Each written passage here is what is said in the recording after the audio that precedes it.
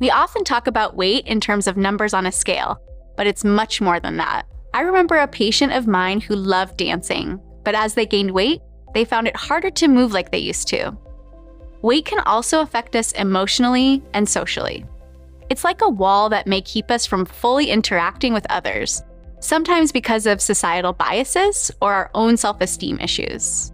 This same patient shared how they started avoiding social events, feeling judged or uncomfortable. They also struggled with feelings of sadness and frustration. If this rings true to you, remember that you have the power to make a change. It's never about being perfect, but small changes can lead to feeling healthier and happier. Start by making small steps. Make a couple changes in your nutrition, move more, and seek support from friends, family, or professionals.